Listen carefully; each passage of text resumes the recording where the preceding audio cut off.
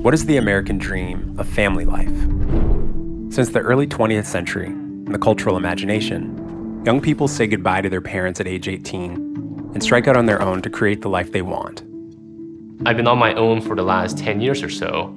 And for me, I thought this is like what being a successful adult is. But my wife and I, we started our marriage with $105,000 of student debt. We couldn't afford a house. We couldn't afford childcare. It kind of felt like you either get one or the other. But then my dad actually proposed. We all tried living together. Tae and his wife, Monica, are choosing multi-generational living to fast-track their path to financial freedom. But being around family, as we all know, isn't exactly easy.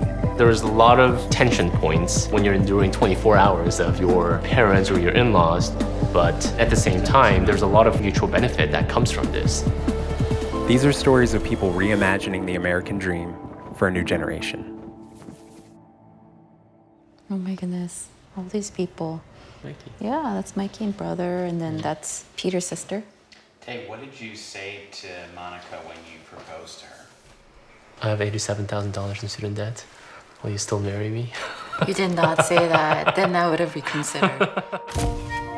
Tae and Monica Kim described their wedding as big, unforgettable, but expensive. This was 10 years ago. After the honeymoon, as they settled into their new life together, they wanted to flip their perspective on money. We started our marriage essentially with $105,000 in student debt. And, up until that point, I personally would say didn't have a good money management skills. What we wanted to do as soon as possible was to pay down the debt. But at the same time, like being a young couple, we were also wanting to have children. Tae and Monica found themselves at the crossroads experienced by a lot of new millennial parents. You can have the baby, and then you can have, the very expensive childcare, or we can try to pay down this student debt. Our other option is that one of us would have to quit our jobs and then postpone our debt pay down. Homeownership, another goal of the soon-to-be growing Kim family, seemed entirely out of reach. Home ownership, that's the symbol of the American dream. That was 10 years ago. Today, they have 2 children, careers they are both committed to. They own a comfortable, accommodating home. Oh, and what about that debt? We were able to pay off our student loans of $105,000 in 3.5 years. So, how'd they do it? I'm a 40-year-old guy living with my mom. So the initial idea actually came from my dad. When my dad proposed the idea, my initial reaction was like, there's no way, there's no way. I didn't think it was the greatest idea, but it was a workable idea. What made the idea a little bit sweeter was that his father said that Tae and Monica could take ownership of the house. My parents had already put the down payment for this home, but the cost of maintaining the house was expensive for them. So he said, you guys can have the house, just we get to come with the house forever. Yeah, in perpetuity, yeah. So this is my office and our family room. So this is where me, Monica, and the kids, we normally hang out at. We have our bedroom, master bedroom, where Tae and I sleep, and we have the kids' room over here. For my parents, the nice thing is they have their own little area, they have their own bathroom. It's a distance away from where we're at, and then it feels like they have their own space. This physical distance from where my parents are is very important.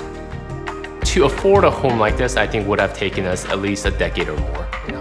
But having your parents live with you while you raise your own kids can be challenging. Did you have any regrets or second thoughts in that first year? Oh yeah, every day. To be honest, we've had countless times where we're actually looking at apartments or homes that we were like, all right, this is not gonna work.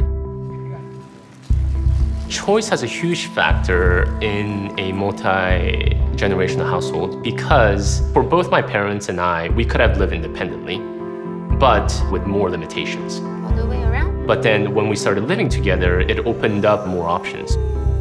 What it came down to was there are trade-offs in order to gain the benefit of living in a multi-generational household. Lack of privacy or constant interruptions, unsolicited advice. 근데 진호 쌓고 오는 데서는 몇 분 동안 한 거예요? 근데 너무 어려서 한 거 아니야? 좀 커서 하지. My wife, Monica, she is the hero of the story, right? Like she's living with my parents. Combining households, while complicated, has an obvious benefit. You have one shared set of costs instead of 2. One insurance bill, one phone bill, one utility bill, and everyone contributes to groceries. And one of the biggest benefits was that Grandma watched the kids while Tae and Monica both worked. We were able to grow our careers, and that enabled us to maintain our income and then pay off our debt. Hi, my name is Tae from Financial Tortoise. In this video, I'm going to break down why multi-generational family may not be for you. I started my blog because I realized the power of financial education. I wanted to share that to the world. After having lived with my parents for 8 years, there's a lot of ups and downs, but I think I wanted to kind of normalize that this is a way of living, and at the same time, there's a lot of financial benefit that comes from this. While growing out of the needs and values of our current era, new trends in multi-generational and intergenerational living take their inspiration from living arrangements that were not only customary in the United States at the end of the 19th century, but have been common throughout human history across cultures and countries. And that points to a simple truth.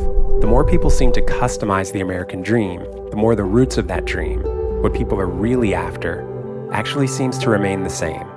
My parents immigrated from South Korea to the United States to give my sister and I opportunities that they didn't have. They sacrificed a lot in our youth to kind of give us the American dream. Tae has come to realize through this experience that the American dream is subjective. It varies from person to person. Monica and I, the way we define American dream is the freedom and the flexibility to be able to pursue our version of what dream is. And for some people, like living with your parents at the age of 40 may not be the dream. But then for us, I think for me, like this gives me an opportunity to kind of give back to my parents and be able to take care of, my parents who gave me so much as I was growing up. So that was almost 10 years ago, and we're still here.